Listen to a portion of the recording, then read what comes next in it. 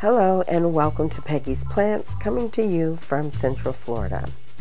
Today I'd like to take you along to Walmart to check out their plants and see what they have to offer.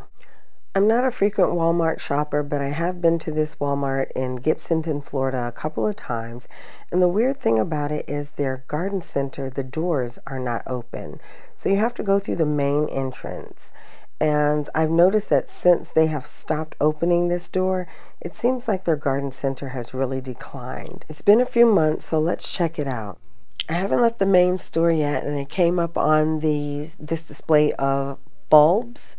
I've never planted bulbs before, but this year I'm interested in a large collection of alocasias, colocasias, caladiums for my front yard, and this looks like a great deal.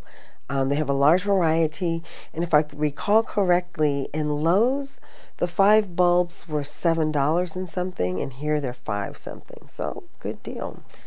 So heading back to the garden center, and as you can see, there's no one back here but me. It's a little spooky, me and my noisy cart, but yeah, it's totally empty back here other than the plants. So let's look around over here. Some succulents and cacti, and some trending tropicals plants. So far what I'm seeing, these are all pretty typical for this area. Wait a minute, this one is one that you don't see all the time. Some nice Scindapsus, some just a little everything back here. Let's check this out. This is the Costa Farms Philodendron Golden Crocodile. Now, yeah, this is on their website for $49. I did do a video showing one time whether they're the exact same plants that you find in the stores, and yeah, they are.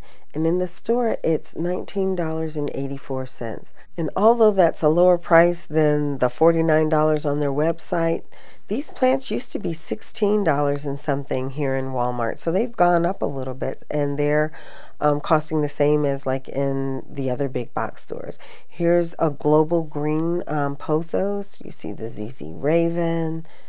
So all of these again are pretty common here, other than the golden crocodile. I've only seen that one other time. And for my Hoya heads, here is a nice size Hoya. Yeah, nice and full pot. $20. Can't beat it. Yeah, very, very nice. For some reason, I've had one of these before and I killed it, so I'll leave that here for someone else. And some bromeliads. Now, the plants in these pots are $14.98. There's a large variety, as you can see. Some caladiums, Philly fig, pothos, Dieffenbachia, a little of everything for sure. Just giving you a little glimpse of what there is to offer. But again, like I said, these are all plants that you typically expect to find here. Nice hanging baskets. Oh, wait a minute. Now this is not something that we see all the time around here. This is an Aglaonema frosted ghost, and for $15, excellent price. There are 2 in this pot, so definitely a good deal. So let's keep looking to see if there's anything else hidden in here. Lots of flowers. It's that time of year when people are getting their flowers out in the yard. Some roses that aren't looking the greatest. Over here for $5.97 are some tulips, and as you can see, it's a little bare back here. These shelves used to be just like packed with really good plants. Over here for $4.97 and $5.97 are some succulents. Moving on, at the top shelf, some desert rose plants, and oh, some very nice bromeliads. Not a big selection, just 2 varieties, but they're in good condition. Let's see what the price is on these. They used to be less expensive here, and $14.88. That's pretty much the going rate at most of the big box stores now, so not necessarily a discount, but bromeliad in good condition. I love these drop-in collections of succulents that you just get and drop into a pot, and these are $20. I think that's always a great deal because you get so many different plants for one price. So as long as they're in good condition, I think that's a great deal all day. Let's see what's back here. Really just not seeing much. Yeah, some ferns, some crotons. The crotons look good. They're small, but they grow rather quickly outside. Nice full pot, and not a bad price at all. So a decent price for these crotons, and they have 3 different varieties, so that's always nice. Let's move. Okay, these look like California elephant ears or California alocasias. I have purchased these before. They're a good size. Let's see. Now that's an excellent price. Under $10 for a nice size alocasia. I love the ruffles on the leaves. Very nice. So that's a good deal, I think. Let's see what else we have.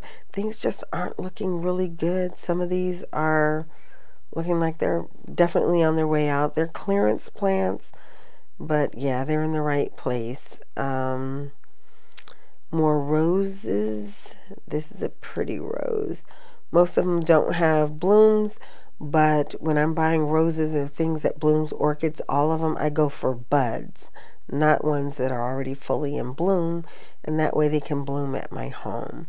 So yeah, for some knockout roses, not a bad price at all. And these seem to be in good shape. But yeah, I would definitely count the number of buds or try to get the ones that have the most buds on the bush. I'm a little disappointed in this shopping trip, but I feel like the best finds today were definitely this Ghost Aglaonema Frost. Very nice and at an excellent price. I also feel like you can't go wrong with the California Alocasia for $9.97. That's a great price for a lot of plants. On this trip, I purchased a few packs of the caladium bulbs. The price, 5 something for 5 bulbs, was a good price, and I would love to use them in my backyard. I think they may get too much sun back here, so I may have to use them in the front, but either way, I'm excited about them. I decided to pass on the philodendron golden crocodile because it's the same price as everywhere else now. Not a must-have. Thanks for watching. Take care. Stay well. Hope to see you next time. Bye-bye.